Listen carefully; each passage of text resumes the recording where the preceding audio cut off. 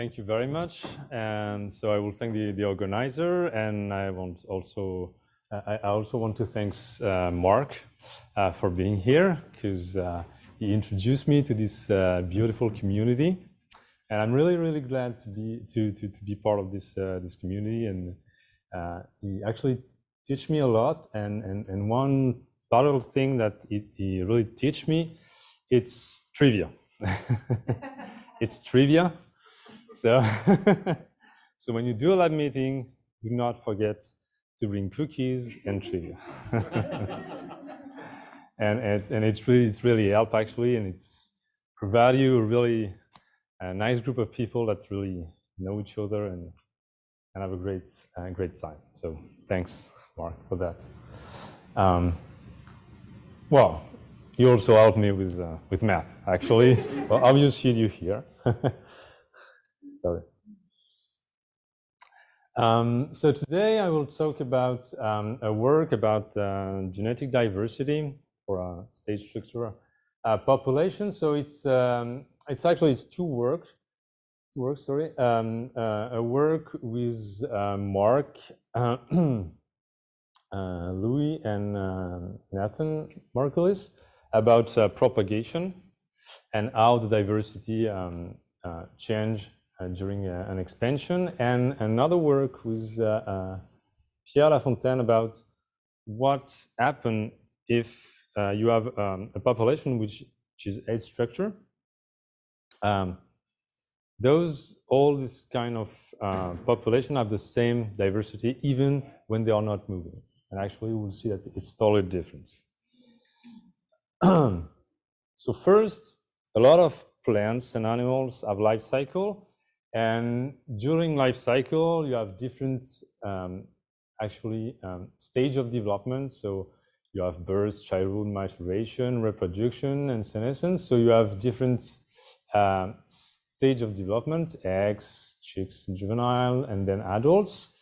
And all these stages are different in duration, so maturation can take more times. Reproduction, you can produce a lot of offerings or only one.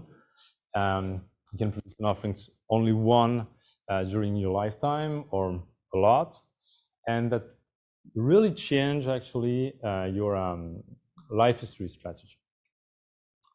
So if you look at this example of emperor penguins, so I took this one because I work on emperor penguins thanks to Mark too.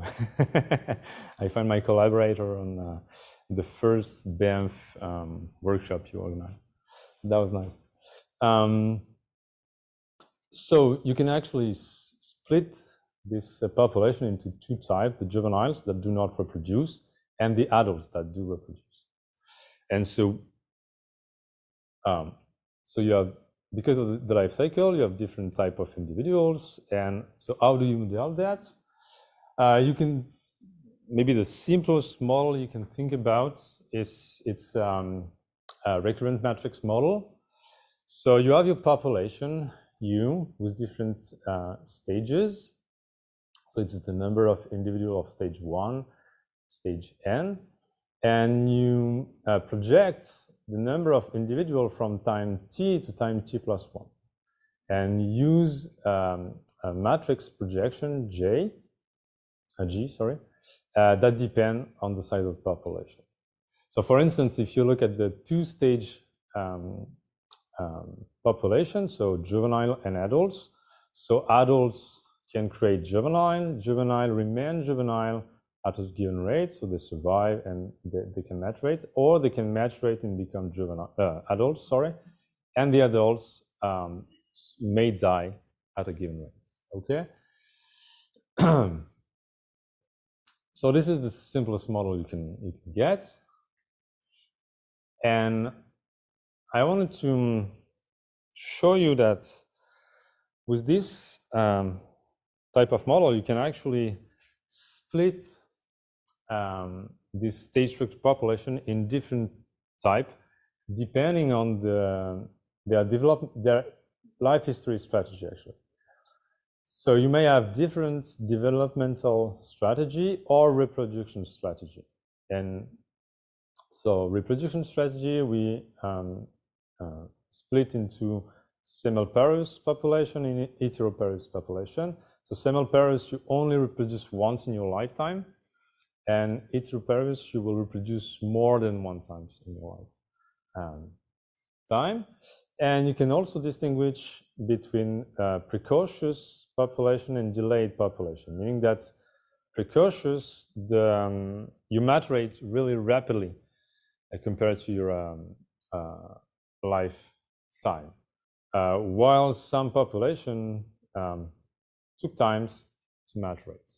Okay, so doing this, you can actually sort the animals and plant population in different way, and we will see that these life history strategy have a huge influence on the diversity of the species. So actually, it's there is this beautiful survey about this. So they look at really a lot of different animals and plant population, and they look at the diversity. And so first, what you can see is that on average, the plant diversity is low compared to the plant diversity. Okay, so we see a difference. And then they try to understand, okay, we see a difference in diversity. Why? And what they found is that longevity of the individuals have a significant impact on diversity, while fecundity, we might expect that fecundity have an impact, but apparently it's not that obvious. For certain species, it affects diversity, for other, it's not really obvious. Okay, but first, I want to talk about a project with Mark about expansion. So when you have a population that expand their range and they have a certain diversity, you will expect at some point that you're losing diversity. But it's not really obvious when you have a stage structure population. So we have a population U with two different stages, and now they can move over space X. Okay, so you change a little bit the model, you end up with this integral difference equation where K is the dispersal kernel. So that gives you the probability to jump from location Y to location X. And you also have this growth term that depend on U, and this is this projection matrix. Okay, so if you have those two, then we know that if you start with population like this, like a traveling front, the population will expand in one direction, sorry. And you want to understand actually the diversity inside this front. So what you do is you split your solution in different subgroups, which are neutral alleles, and you want to understand how those allele will move over time in space. Okay, so you end up for each allele group, you have this equation. So it's similar to the entire population. Expect that here. So same growth rate, same dispersal, but they are different. Okay. So what happened? So if you have a population with juvenile and adults, okay, you will see these things. So imagine that juvenile and adults of the same allele are at the same location initially. Okay.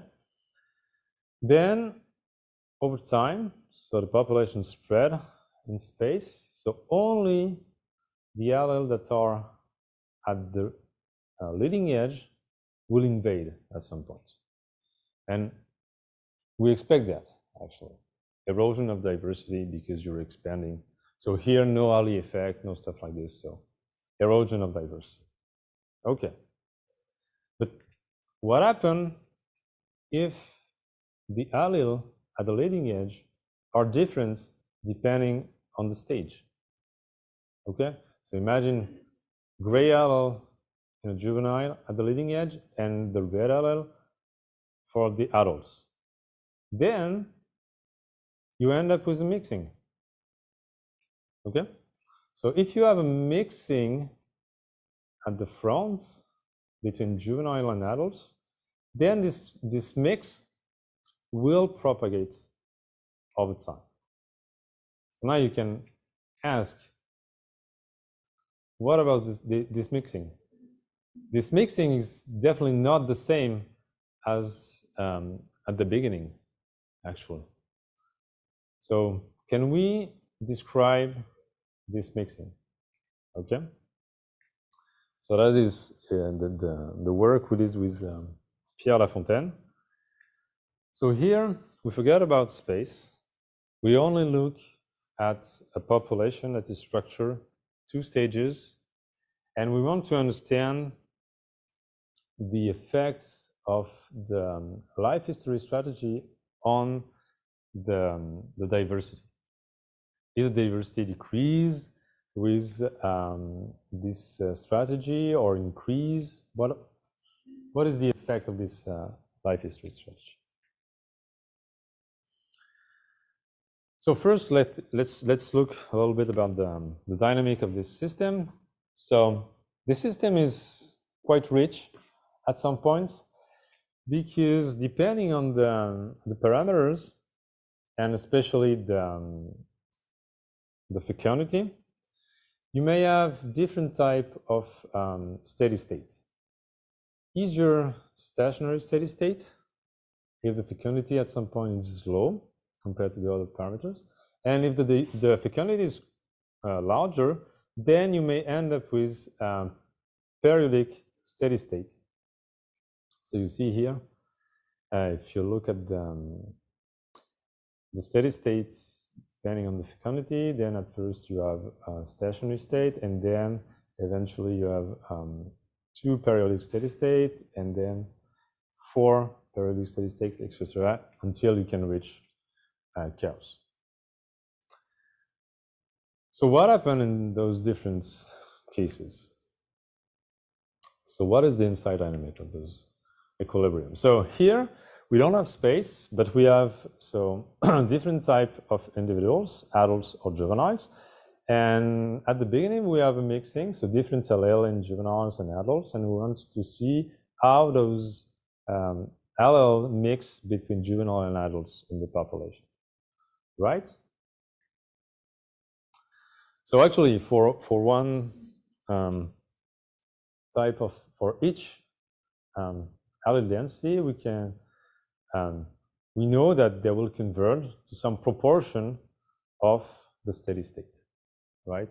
And we can actually compute this proportion. So first, what you can see is that if so any allele will survive during this process. Okay, so if a new allele arrives, then it will propagate into the population with a given proportion, right? But one thing you can look at is that this proportion does not depend on time, even if the steady state is periodic steady state. All right, so the frequency of the allele is fixed. It only depends on this initial frequency. Okay, and so for instance, you may have the same proportion of the allele in the population at the beginning, but because there are the frequency between the different stages is different, okay, at equilibrium you will end up with a different frequency. Okay, so even if the frequency at the beginning is the same, because of this difference in stages, then you can end up with different frequencies. Okay, so, and another thing is that if so if the population is at equilibrium, the asymptotic frequency do not depend on the fecundity. Okay, so we just show why in some cases the diversity do not depend on the fecundity, as it was observed in the work by de Kork and al. Okay, so if it's really an equilibrium, the fecundity is not involved in the diversity assembly. So I talk about diversity, but here I just show you the frequency of some alleles. So, but from this, you can actually describe the diversity as the average at some point of the frequency of each allele. And we know that this diversity will converge over time through an asymptotic diversity, which only depends on the initial frequency of the population, and the speed depends on the entire dynamic of the population. So the idea now is to look at this asymptotic diversity and how this asymptotic diversity depend on the characteristic of the population, either simulparous, heteroparous, and the developmental strategy. And so what you can see is that the response of the diversity with respect to the maturation rate, for instance, truly depend on the strategy, the reproduction strategy of the population. Okay?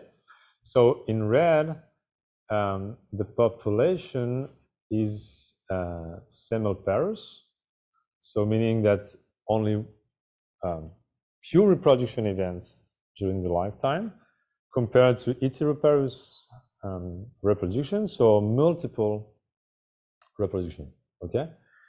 And what you can see is that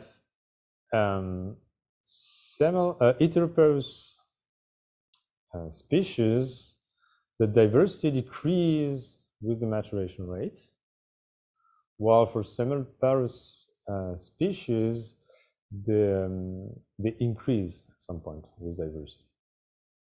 Another thing is we expect the diversity of simulparous species to be higher than heteroparous species.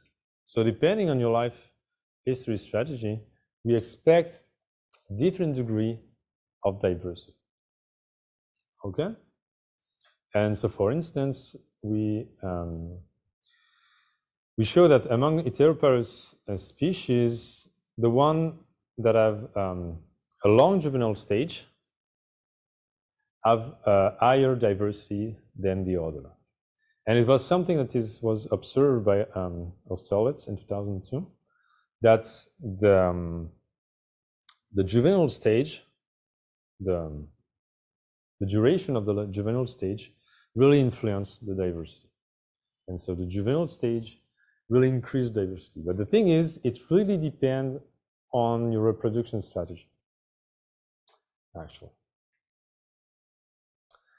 So now what happens when we have not an equilibrium, but we have periodic steady state?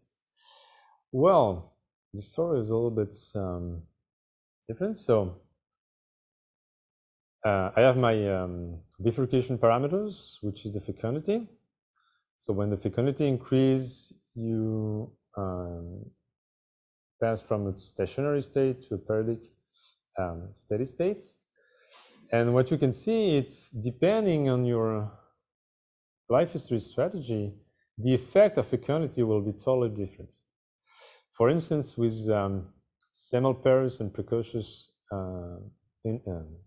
species, when you increase your fecundity, the diversity really decrease on average, okay? While for heteroparous and delayed, so species that are long life at some point, increasing fecundity doesn't really have an effect on the diversity. Right. So at some point, that is why when you're looking at the propagation, there is really a difference when you're looking at only one population or a population which is structured at some point. So here at the end of the story. Thank you for your attention.